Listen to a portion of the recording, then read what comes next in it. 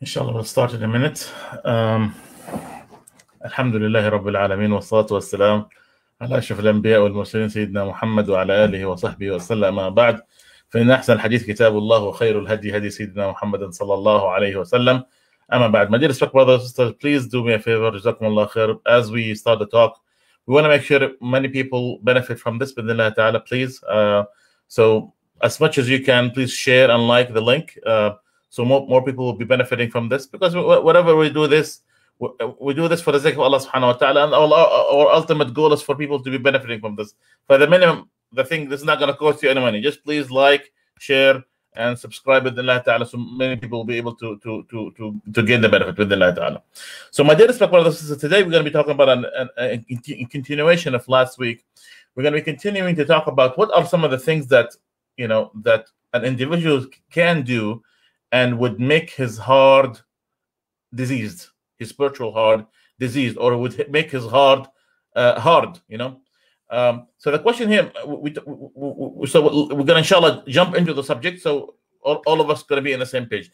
We said last week the very first thing that someone would do that would affect his heart and make his heart not perceptible to the revelation of Allah subhanahu wa ta'ala, to the words of Allah subhanahu wa ta'ala. Because many people nowadays, like we always say, many people complain, how come when we read the Quran, you know, our heart is not awakened? How come when we are during the prayer, we don't have the tranquility that we tend to think that we should do? So with this being said, my dear respect brothers, this is important. This is pertinent stuff. This is stuff that we have to know as Muslims, and may Allah subhanahu wa ta'ala also guide the non-Muslims too, for them to have an awakened heart, a heart that is alive heart. So we said the very first thing is eating too much. You know, when someone eats too much, that's gonna make his life more, make him a lazy individual. When someone, for instance, second thing we talked about, when someone sleep too much, again, is gonna make him a lazy individual, not productive individual, someone that does not know his the reason why he exists, is the one that who lives like a you know, like an animal, you know, in which the only thing he think about is his sensations and his desires, sleep, eat, and etc. That's not the thing. But today we're going to be talking about number 3, and this is something, my dear respect brothers and sisters, many people are in fault of, which is things that would make our heart very hard, is when someone talks too much. Again, a lot of times people say, well, you know, it's and sometimes they make fun of it. Oh, this guy or this girl, she talks too much, you know. Is that okay? Yeah, subhanallah, al-Bishr ibn Harith, may Allah subhanahu wa ta'ala be pleased with him, what he said, خُصْلَتَانْ تُقْسِيَانِ الْقَلْبِ. There's 2 things that if the individual would do, it would make his heart very tough. You know, he said, كَثْرَةُ الْكَلَامِ وَكَثْرَةُ الْأَكْلِ.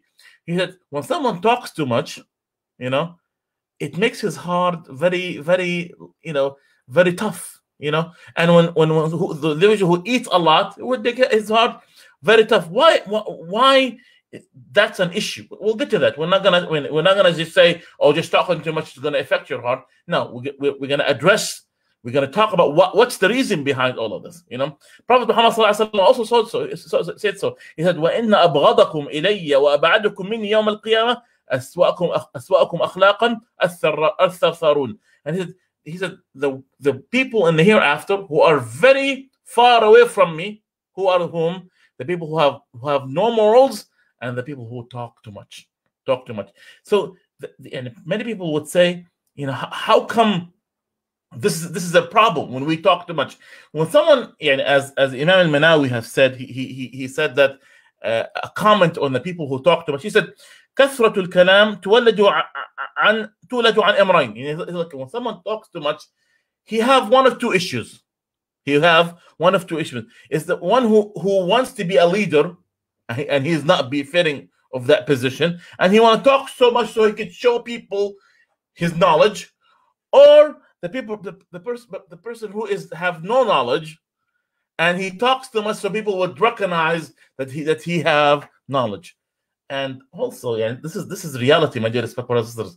When someone talks too much, there is more chance of him committing more mistakes with his tongue. Yeah, subhanallah, when someone talks too much, he is susceptible to making lies. He's susceptible to make fun of other people. He's susceptible to mock at other people. He's susceptible to spread rumors about other people. He's susceptible to backbite against other individuals, and etc. So when someone talks too much, it's by nature. You know, when someone talks too much, he's most likely going to commit more mistakes, and etc. You know, so this is something extremely important. Yani, Hassan al-Basri, may Allah subhanahu wa ta'ala be pleased with him, he have very beautiful words. And please, my dear sisters, yani, pay attention to these words. He said, كانوا يقولون أن لسان المؤمن وراء قلبه. That yani, the tongue of a believer, where is his tongue? He's drawing a picture to us. He's trying. Hassan al-Basri, may Allah subhanahu wa ta'ala be pleased with him, he's drawing a picture to us. Yani, spiritually speaking, where is the tongue of a believer? He said the tongue of the believer, it is behind his heart. You know, وراء قلبه. فإذا أراد أن يتكلم بشيء تدبره بقلبه ثم أمضاه بلسانه. He said all the tongue of a believer, his tongue is behind his heart. Before he talks, his heart think about what he had to say, and then if it's okay, he would release these words. But if it's not okay, he would keep it, and etc. Prophet Muhammad sallallahu alaihi wasallam, yani, they used to describe him. Prophet sallallahu alaihi wasallam, when people used to describe Prophet Muhammad sallallahu alaihi wasallam, they used to say that we used to count the words. And if you had the chance to count the number of words that are coming out of the mouth of Prophet Muhammad sallallahu alaihi wasallam, you'll be able to do so. Why? Because he used to talk slowly. And what he used to do, he used to talk little by little, you know, in which that shows that Prophet ﷺ was not, for most of the time, he used to be silent. He used to listen to individuals and etc. And one of the signs of the individual who is knowledgeable, they said the person who he's silent a lot because he thinks. Before he talks, he thinks what he's going to talk. It's not like, you know, a radio and he just releases words. No, they think about what they have to say, and then they release. Again, that a mu'min, a true believer, he have to watch what comes out of his mouth, because chances are he might commit a mistake without him even realizing. Also, number 4, what are some of the things that if an individual would do would make his heart tough, would make his heart very hard? He said, when you mix with too many people. How is that? You know, so my dear respect brothers and sisters, yani, when someone mixes with many people, his life become a life of just enjoyment, a life of just trying to visitation, a life of not having dedicated time between him and Allah subhanahu wa ta'ala. Imagine, yani, let me give you an example so you guys get the picture. Imagine if I have 2 friends versus if I have 100 friends. You know, if I have 2 friends, maybe I have to visit 1 or 2. You know, if they have occasions, if they have ceremonies or etc., I have to do. But if I have 100, I have to make a schedule for the 100. You know, so the more you mix with people, the more likely you're busy, your schedule is going to be busy, and you have less dedicated time for yourself, for your family, for Allah subhanahu wa ta'ala, and etc. And Allah subhanahu wa ta'ala in the Quran, He described people in the hereafter, in the day of judgment. What do they say when they are regretful? They regret what they have done. And Allah subhanahu wa ta'ala said, وَيَوْمَ يَعُضُّ الظَّالِمُ عَلَى يَدَيْهِ يقول يا ليتني اتخذت مع الرسول سبيلا يا ويلتى ليتني لم أتخذ فلانا خليلا لقد أضلني عن الذكر بعد إذ جاءني. The kafir, or the transgressor, he would bite in his hand. He would say, oh, I wish I followed the Prophet Muhammad. I wish that I did not used to be a friend of so and so, because he have misguided me. So the thing is, my dear respectful sisters, the more you mix with people, the more likely you're gonna go astray and have less dedicated time to Allah subhanahu wa ta'ala. And the most likely what happened, your heart is going to be tough and hard. You know, Allah subhanahu wa ta'ala also described the people in the hereafter. He said, Al-akhillau ba'duhum li ba'din adu إلا المتقين الأخلاء يومئذ بعضهم لبعض عدو إلا المتقين. That the friends, the majority of the time they're going to be enemies of each other, except whom? The righteous people, except the righteous people. So my dear respected sisters, when someone say, Wallahi, I'm going to mix, this does not affect me, this does not bother me. Yes, I have many friends and I'm not being bothered by this. They're liars. They're lying to themselves. In the midst of the environment that we live in, where there's so much evil and there is so much corruption and there is so many nasty things that are creeping into the morals of the people, and people say, "Wallahi, I'm going to mix with this individual, and this one I'm going to mix with that individual. It's not going to affect me." That's going to affect you, but you're lying to technically you are lying to yourself. Subhanallah, this is the reality. Prophet ﷺ said, "Al-mar'u ala dini khalili," that the individual is in the religion of his own friends. So if your friend is good, then you're going to be good. Don't say, "Allah, I'm a friend of this corrupt individual, this evil individual, and he does not affect me." You're lying to yourself. Malik ibn Dinar, may Allah subhanahu wa ta'ala be pleased with him, what he said, لا يتفق اثنان في عشرة إلا وفي أحدهما وصف من الآخر. He said, like, no two people come together to become friends, except there are some sort of characteristics that make them join, make them like each other, make them be friending each other. So don't lie to yourself. If your friend is a crooked, you're gonna be a crooked like them. That's why when we befriend individuals, we want to pick the best out of them. I want to be a friend of a Muslim who is good. I'm going to be a friend of somebody who's righteous, who's going to take my hand into the right path. Don't say I'm going to be a friend of somebody who's crooked, who's something wrong with their aqidah. There is, he lies and he cheats and he go out to party 24 hours. It's not gonna work. No matter how much you try to make it beautiful, it's not gonna work. So that's why, a lot of times you want to pick people who are better than you. Yes, pick individuals who are better than you to be friends. So once you're their friends, what happened? You learn and you become better individuals gradually without you noticing it. Also, number 5, what some of the things that if someone would do would make his heart tough. When someone, my dear respect brothers and sisters, who violates the oath of Allah subhanahu wa ta'ala. When Allah subhanahu wa ta'ala have made certain things halal and haram, when Allah subhanahu wa ta'ala have made certain things halal and haram, Allah subhanahu wa ta'ala made them halal and haram for a reason. And when something is haram, and then you intentionally trying to violate it over and over, eventually it's going to affect you. Allah subhanahu wa ta'ala said, فَبِمَا نَقْضِهِمْ مِيثَاقَهُمْ لعناهم وجعلنا قلوبهم قاسية. He said, don't, because of the fact that they have violated the oath that had existed between us and them, what happened? We have made their hearts tough. We have made their humble. And Allah subhanahu wa ta'ala gives many examples in the Quran. وَمِنْهُمْ مَنْ عَاهَدَ اللَّهِ لَإِنْ آتَانَا مِنْ فَضْلِهِ لَنَصَّدَّقَنَّ وَلَنَكُونَنَّ مِنَ الصَّالِحِينَ. Some people have said, "Oh, if Allah subhanahu wa ta'ala give me this and this, wallahi, I'm going to be a better individual." But Allah subhanahu wa ta'ala said, فَلَمَّا آتَاهُم مِّن فَضْلِهِ, after Allah subhanahu wa ta'ala have given them what they wished for, they disregarded what they were given, and Allah subhanahu wa ta'ala have made hypocrisy into their hearts. How many times, my dear respected brothers and sisters, that something bad happened to you, a sickness, a poverty, you need something, you need to pass an exam, you need to get married, you need all sorts of things that we need, but we say, Ya Rabbi, if you do this to me, I'm going to be a better individual. And Allah subhanahu wa ta'ala give it to you. And Allah subhanahu wa ta'ala give it to you. But what happened? Did you fulfill the promise that you have made toward Allah subhanahu wa ta'ala, or you went backwards? So that's why when you make an oath with Allah subhanahu wa ta'ala, fulfill it. And Allah subhanahu wa ta'ala would elevate you even further. But when you violate the oath that you have done with Allah subhanahu wa ta'ala, what happened? Allah subhanahu wa ta'ala will what? Make your heart very tough.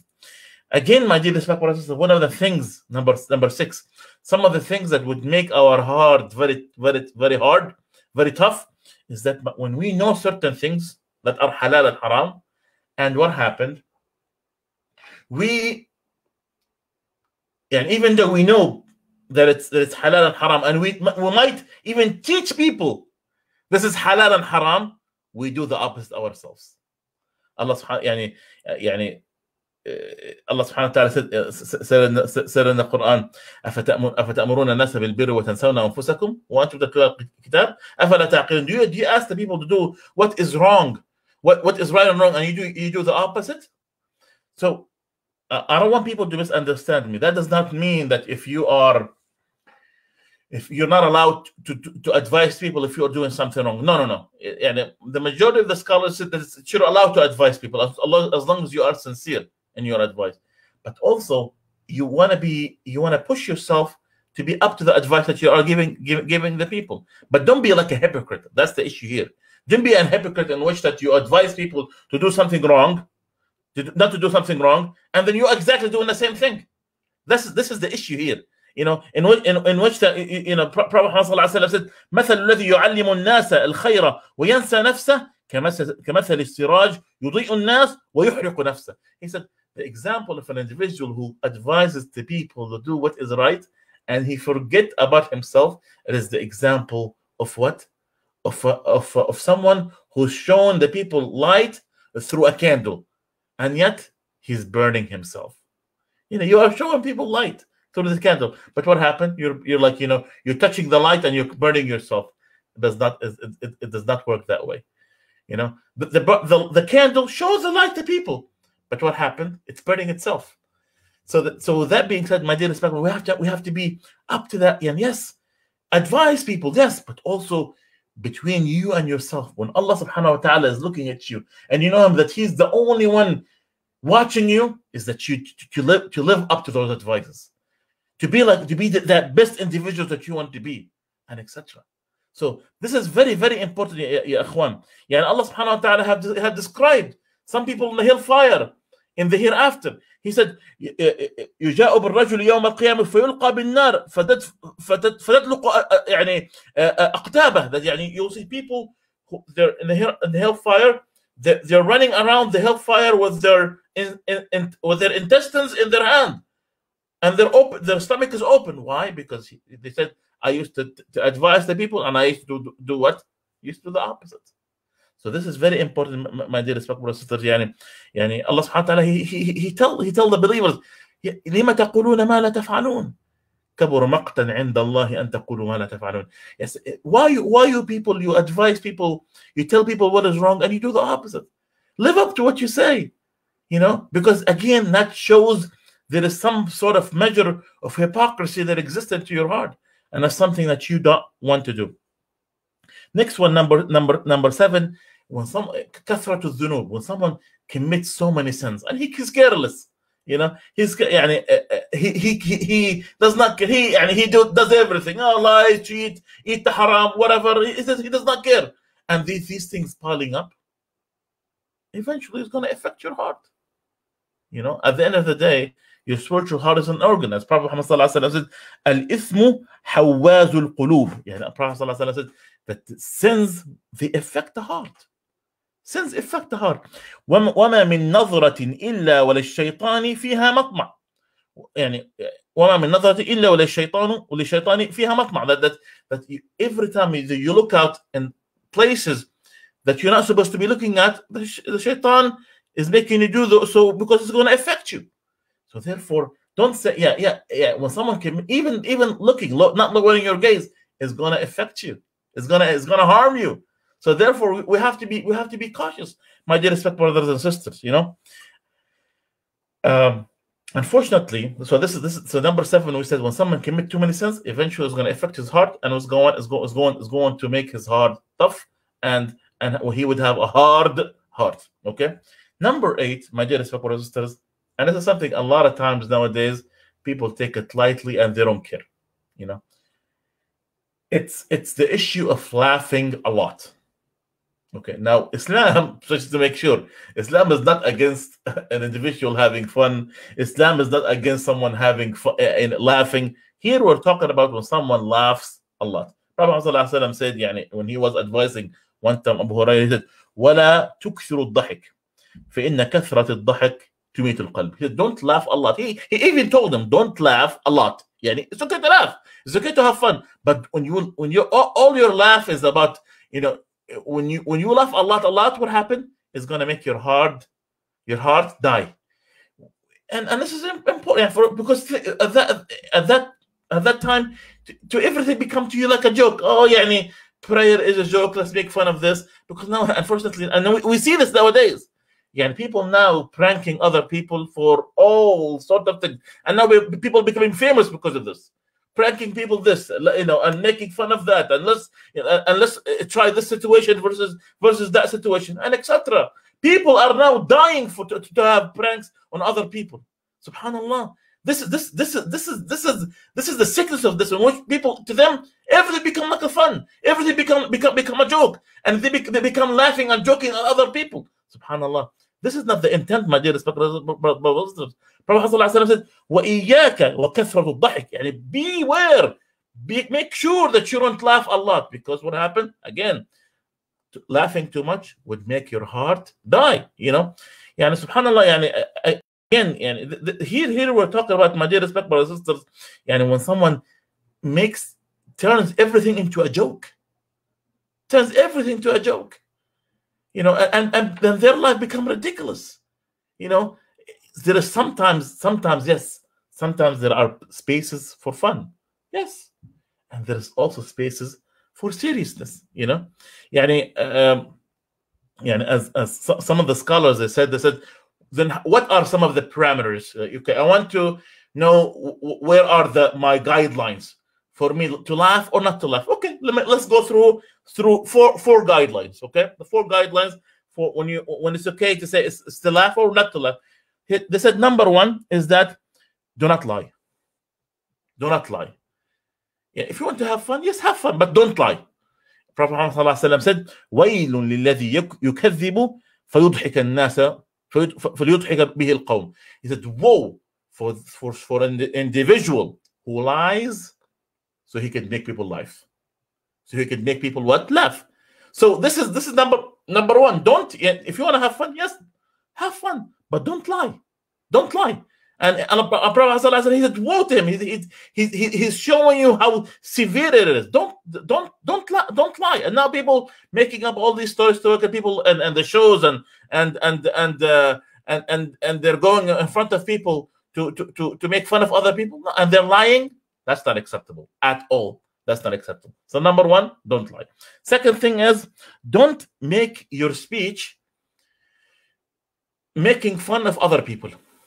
Allah subhanahu wa ta'ala said, لا يسخر قوم من قوم عسى أن يكون خيرا منهم ولا نساء من نساء عسى أن يكون خيرا منهم. Don't make fun of other people, you know, in which that you would mock them and make fun of them. And nowadays, subhanallah, it becomes even an issue of making fun of other races and etc. Again, subhanallah, many people sometimes they're not innocent from this. We can't. This is wrong. You have, even if some of us do it, that's absolutely wrong. Making fun of this race against another race, yes, it's wrong. It's absolutely wrong and it's haram. You know, Prophet Muhammad said, "بحسب امرئ من شر أن يحقر أخاه المسلم." It's an evil when someone belittle or mock his Muslim brother, and this applies to other people too, not necessarily Muslims. You know. So number 2, don't mock at other people. 3, don't try to scare people.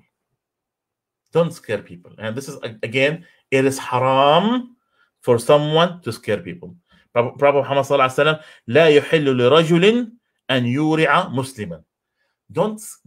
It's not permissible for a Muslim to what? So he would scare his Muslim brother. Don't make a prank that you would hide behind something and then you scare him, or you would wear a costume to scare him. That's absolutely haram, because I mean, this is for obvious reasons. People could die from this, and people have died because of this.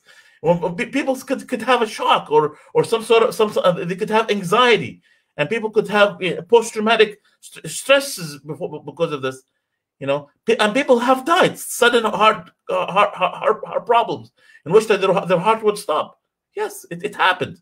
So there is no point for you to go through this, in which that you would scare people to have to make fun of them. It's not acceptable. So number 3, what? Don't make people scared. Okay. Number 4 is, and this is very important. Number 4 is that ألا يهزل في موضع الجد ولا يضحك في موضع يستجب فيه البكاء. He said, don't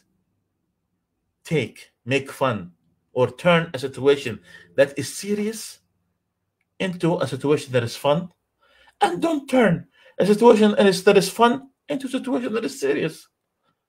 And here we're talking about as long as we are following the parameters. Again, here, like for instance, when someone praying and then you're trying to make a joke out of that, that's not acceptable. It's a situation of serious. When your father and your mother is instructing you, it's a serious situation. In a Jum'ah khutbah, it's a serious situation. When someone advising you, it's a serious situation. So when the situation is serious, don't turn it into a joke. And vice versa. When someone is trying to make someone laugh, and make someone smile in an appropriate way, don't say I'm going to be upset. No, take it. Be diplomatic about it. Try to work it out, and etc. So these my dear respect is extremely important. And Allah subhanahu wa ta'ala said, أفمن هذا الحديث تعجبون وتضحكون ولا تبكون وأنتم سامدون. Allah subhanahu wa ta'ala is telling you guys are even laughing about these situations. My dear respected brothers and sisters, the issue that we are living in right now, subhanAllah, we live in a time that it makes it less likely for someone to laugh a lot. Imagine this scenario. Imagine this scenario. If you are, for instance, being chased by a lion, if you are being chased by a lion, and then you stop and then you give high five, or you joke about the lion, it's not. This is not the time. This is the time to run and try to save your life. It's not this time for you to make fun and stop and make a joke. It's not that. And the situation we live in is the Muslims and the whole world is living through so many dramas, and so there's so many calamities. People are dying for all sorts of reasons, and then you turn everything into a joke, and the only thing you watch on TV is fun shows and etc. There have to be some sort of aspect of seriousness. I have, subhanAllah, my dearest brothers, I have some relatives, I have some people that are closer to me. The only thing they do in their life is what? Watch movies. And after that, okay, I'm not against someone watching, good, informative movies that maybe you would benefit from. But everything that you watch, everything that you do is movies, game. What's after that? What you have done to yourself, what you have done to your ummah, what you have done to your hereafter. What does it take for you to wake up and take this life as a serious matter? So, my dearest brothers, this is very important. In which that we have to take this as a serious matter. Allah subhanahu wa ta'ala put us in this earth for what? For a reason. Live up to that reason, and etc. So this is something that we need to think about. Last but not least, my dearest brothers and sisters, and this is something simple, is when someone eats the haram. When someone eats the haram, and his no matter what kind of haram it is, whether it was money haram from interest, money haram from selling haram, money haram from stealing from other people, money haram from lying and cheating, money haram from selling alcohol and wine and khanzir, money haram by trying to lie at other people and take their money and sell them a fake product. It doesn't work. Wallahi, it doesn't work. And why is that? Because Prophet Muhammad said in the authentic hadith that a man in the middle of the desert, and he said, Ya Rab, Ya Rab, Allah subhanahu wa ta'ala said, فَأَنَّا يُسْتَجَابُ لَهُ. How Allah subhanahu wa ta'ala is going to answer his dua? وَمَأْكَلُهُ حَرَامٌ وَمَشْرَبُهُ حَرَامٌ. That his dress is made out of from haram money, and whatever eat from haram money. How Allah subhanahu wa ta'ala is, and if you cut that connection, the spiritual connection between you and Allah subhanahu wa ta'ala, imagine if someone, I can't even imagine it. Imagine if someone have cut the spiritual connection between him and Allah. What a life that could be. What a life that could be. You got the only hope of sustenance between you and Allah subhanahu wa ta'ala. You have no, every time you run to Allah, Allah subhanahu wa ta'ala would reject it. Why? Because you eat from haram. You have the money that you gain is from haram. So my dear respected brothers, please, this is something here is very important issues that we need to think about. This is your heart. This is your spiritual heart. This is how you're going to listen to an advice. This is how your heart is going to be connected to Allah subhanahu wa ta'ala. This is how your heart is going to be affected by the Quran. This is how your heart, when you're going to enjoy prayer. This is how your heart, you're going to be happy and don't be anxious and don't be depressed. This is what means a lot. So again, I'm going to go through them very quickly, bi'idhnillah ta'ala. So again, when someone eats too much, when someone drinks too much, when someone eats too much, when someone sleeps too much, okay? When someone talks too much, okay? When someone talks too much, when someone mixes with people too much, you have too many friends, okay? When someone violates his oath with Allah subhanahu wa ta'ala, when someone listens to the teachings and he advises people the opposite, he advises people and he does the opposite, when someone have too many sins, okay, when someone have too many sins, and when someone, my dear respected brothers and sisters,